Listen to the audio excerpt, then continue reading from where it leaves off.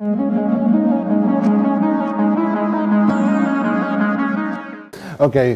I'm going to go quickly through this slide. This is just an overview. I would like to discuss quickly the approach we are using to connect Python with ABINIT.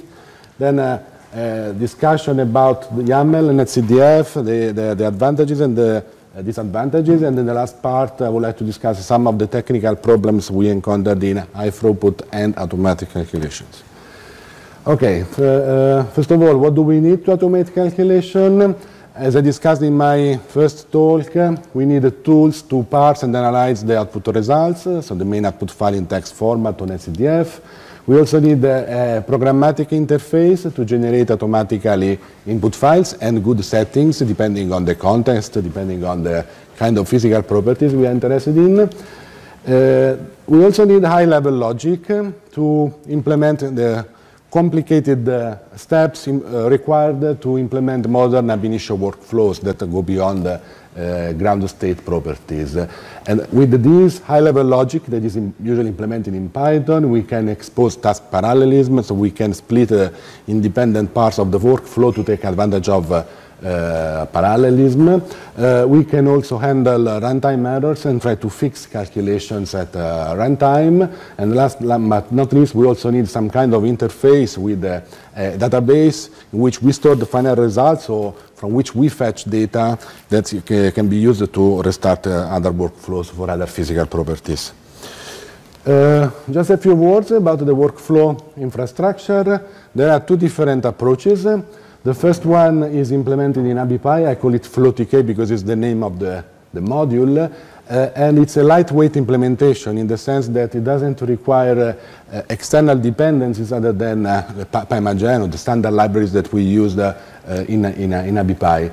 This is because the database is replaced by Pickle that is implemented by the Python standard library.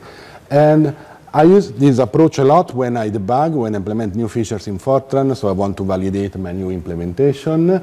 So it's a very, let's say, lightweight and quick tool for prototyping and testing. But if you are interested in a large-scale application, high throughput, we have implemented another package based on Fireworks and obviously ABIPy and PyMagen that uses a MongoDB database for data persistent, because obviously when you go high throughput you need a database to store the intermediate results. Then Guido is going to present some results about his high throughput applications in the next talk. Both approaches share the same code base, the same toolkit, the same machinery to generate input files, submit calculation, or handle runtime errors. It's just the high-level logic that changes depending on the context. Main features of the workflows that is available in both approaches. We have factory functions to generate automatically workflows for typical calculations, and we go beyond the ground state, supporting the FPT, many-body. We're also working on electron form part.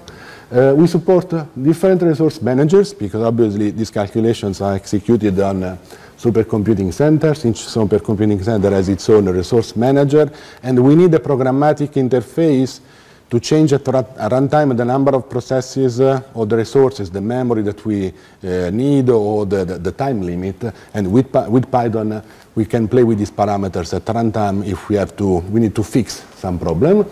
It's also possible to parallelize automatically the calculation. There's an interplay between Python and ABINIT, because ABIPy calls ABINIT in auto-parallel mode and receives some configurations and filter the most, let's say, promising ones. Iterative algorithms are automatically restarted by a framework, and this is a typical example in which you have a ground state calculation. The code writes a warning in the log file. Python detects this warning, so we should not continue with the calculation, but we should restart it.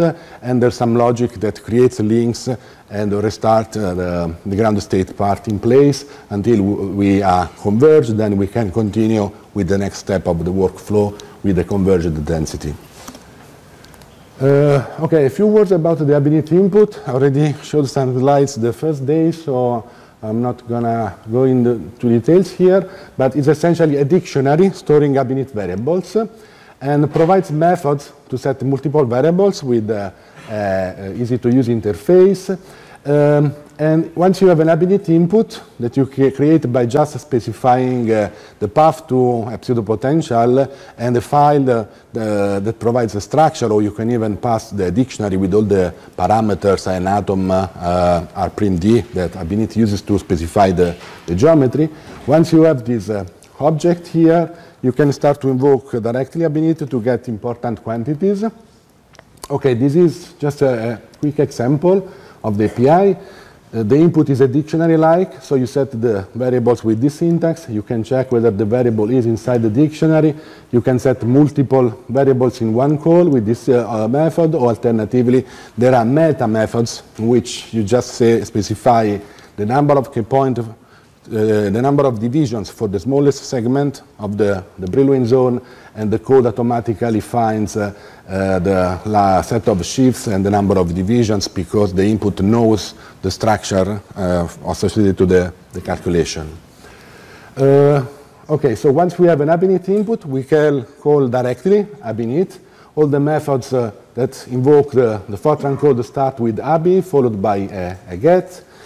And this approach can be used on your laptop with a shell, or alternatively you can use it on the supercomputing centers because the configuration options are specified in a YAML file.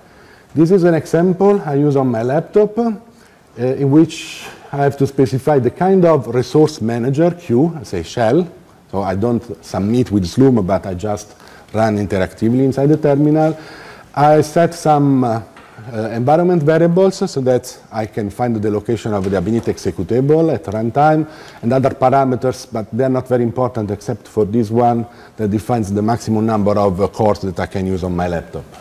There are other examples for clusters available at that URL, and these are the modifications you need to run on a Slurm-based machine. Again, we have some information about the hardware, the modules that we have to load, some shell command to enlarge the stack size before running, and here I have the options associated to Slurm. So I want to run on this resource manager, on this queue, I have this time limit. I want to have calculations running with a number of processors that is between 1 and 48, so I start to put some limits. This is the minimum memory, maximum memory. So this is something that changes depending on the supercomputing center, the queue, and the policy implemented on that particular machine. And here you customize the behavior. And once you have defined your manager, you can start to run calculation or submitting calculation. And here these are examples in which I created an input file, and then I call ABINIT, but just to get some important quantities that will be used to generate workflows. For example, one of the most important dimensions is the number of key points. And once I have this list of key points, then I can perform some kind of post-processing and prepare the other steps of the calculation. This is very important because obviously all the ab initio stuff is performed in Fortran by ABIPI, by ABINIT, sorry. So we have to be consistent. I might call SPGLib to get the space group or the list of key points, but then if I have a mismatch between the ABZ of SPGLib and the list of key points found by ABINIT, the calculation very likely crash or produce unphysical results. So we decide to use this approach. It's also possible to select the most important configurations for the parallelism by just calling this method. You specify the maximum number of processors, and then I have some logic that sorts the configurations by efficiency or by speed up, and there are options that you can specify in the manager to select the criterion. You can sort by efficiency, by speed up, or you can enforce additional constraints. You can have clusters in which you have to allocate full nodes, for example. Another important part is the API that allows you to call the DFPT part to get the list of Q points in the ABZ, the list of irreducible perturbations. And this API was crucial for the high-throughput project related to phonons, because it allows us to split this big workflow, all the calculation, into independent tasks that were executed independently. And when you have a lot of calculation, it's much easier if you split everything and you implement specialized logic to fix that particular task instead of trying to fix a big calculation that requires a lot of steps that are connected to each other. Okay, so in the second part I would like to discuss a little bit more the files we use to communicate between ABINIT and ABIPI. We use YAML and netcdf files, and each format has its own advantages and drawbacks. So YAML is mainly used for small documents in the log file for error messages or the auto parallel. It's relatively easy to implement in Fortran, provided that we have flat documents, very simple, let's say, dictionaries.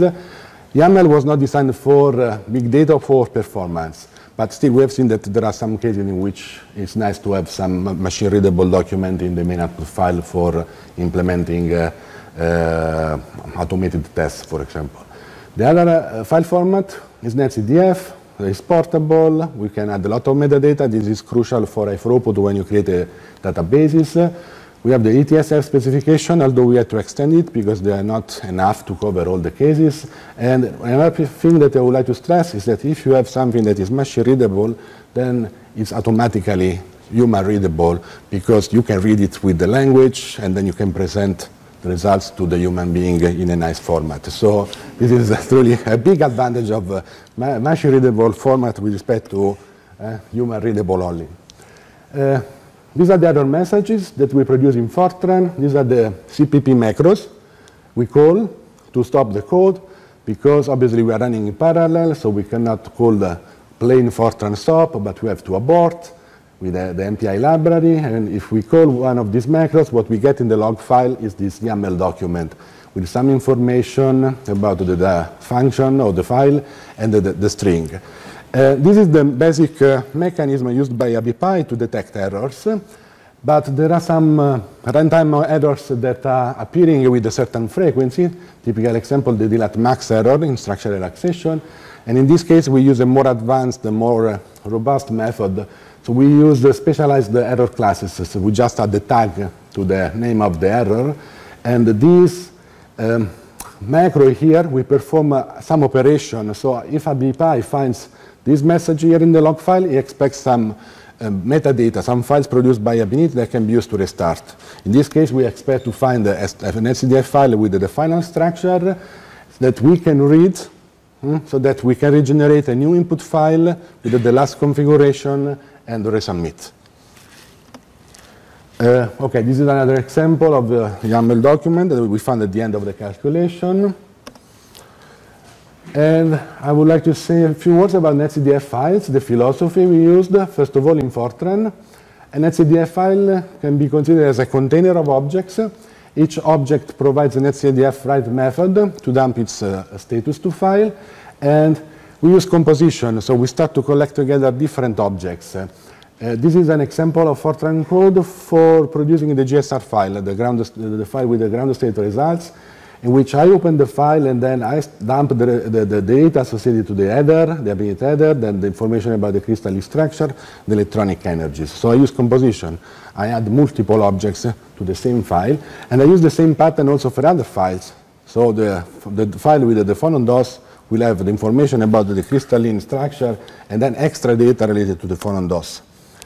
The advantage is that one can reuse a lot of logic because you can write structure, the electronic bands, and then focus just on the logic required to write the extra data you need. The post-processing tool can use this metadata, and in high-level languages, you can express this composition pattern in a very simple way with mixins, and you say that GSR file has an header, has a structure, has an electron bands, and this automatically generates a lot of code for post-processing that you can expose to the end user. And you also have an agnostic API, because all the files containing any bands object will provide an abfile.events.plot method to plot the band structures. Okay, technical difficulties. First of all, we had a lot of problem at the level of I/O, disk quota issue, when you run thousands of calculations. So what we are doing is essentially a smart I/O mode activated by the print wave function equal to -1, in which we print the wave function only if you are not converged. so that we reduce the size of the files on disk, and we write data only if we really need it. There's also another option here, time limit, that will be passed to ABINIT, and the code will try to exit when the time limit is approaching. Another point is how to extend the test suite with ABIPy, in the sense that there are cases in which we have to implement extra logic to analyze the raw data and find the problems. This is an example in which there was a change, was a bug introduced in the trunk, in the phone on DOS, that was not integrated to 3N Atom. The reference files were updated, so Billbot was happy, but fortunately ABIPy detected this problem because there was a test in which I was integrating the DOS, all the different components, to make sure that I was getting the right results.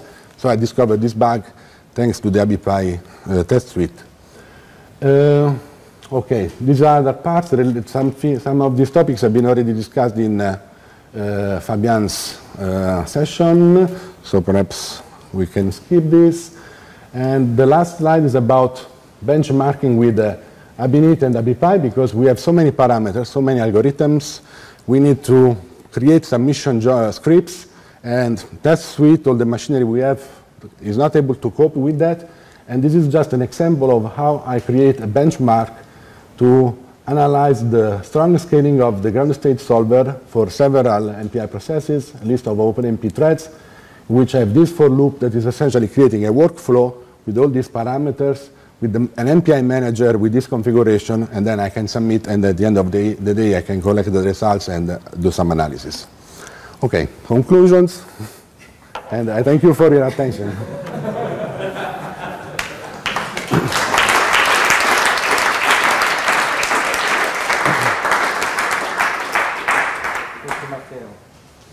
Question?